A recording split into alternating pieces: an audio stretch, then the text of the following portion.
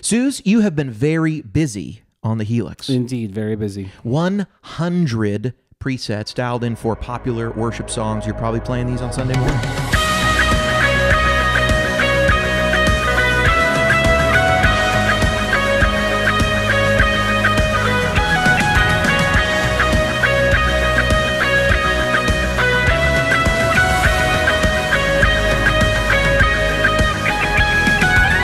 So, Susie, set most of these up in like preset mode? Yeah, I found the mode for me was where it's like the snapshots are at the bottom and then the stomps are above that, and that's just a really cool way to have I guess 4 snapshots. Yeah. And then you can on the fly, throw a boost in or the ambient reverb or tremolo, chorus, whatever modulation you've got, and that way you can kind of stick with the parts of the song, but also, flow with it and be spontaneous.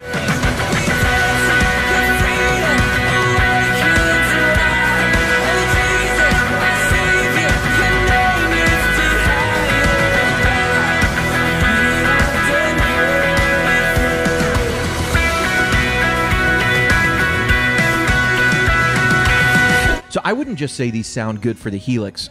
Listening to you like edit some of these clips and make all these. These have been this has been some of the best worship tones I've for sure. I've come across for sure. What do you think about like the Helix and the effects and its ability to sort of P-dub? It's definitely a favorite. Oh yeah, no. I mean, the more I got into working on it, the more I realized how powerful it was. Like snapshot mode, I've been totally impressed with how that functions and. Being able to save, I mean, so many parameters can change at like the click of one, foot press. The effects are so good. Like I'm just finding that they homogenize in a really pleasing way. Like the amp and the pedals and the boost. Like I was throwing some fuzzes in. I was like, dude, this is fun. Like,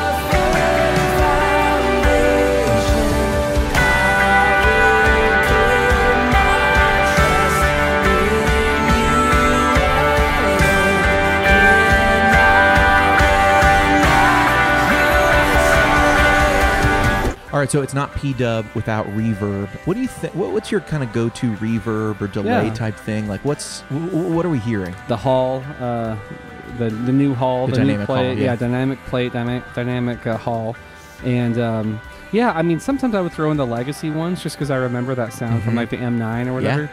But for the most part, I'm stacking reverbs, so like the plate might be always on, and then you add in another one without turning on the other first one to get 2, and then by the time you get to the swell mode, it's like all 3 reverbs are on at the end, and just this big enormous cloud type thing. But I love how many options there are. There's a lot of algorithms, and they all do different stuff really well. So I've got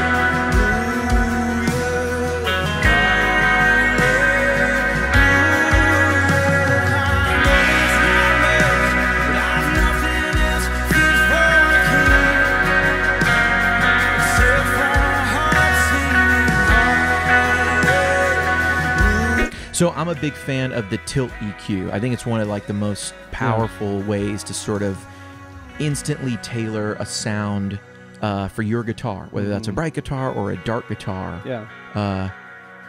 We did that. Yeah, you had the idea to put it after the amp, and this is sort of a way to get your guitar to sit based on if it needs to be darker, it needs to be brighter, without having to go through a bunch of EQs and a bunch of parameters. It's really just move it that way to get darker, move it that way to get brighter.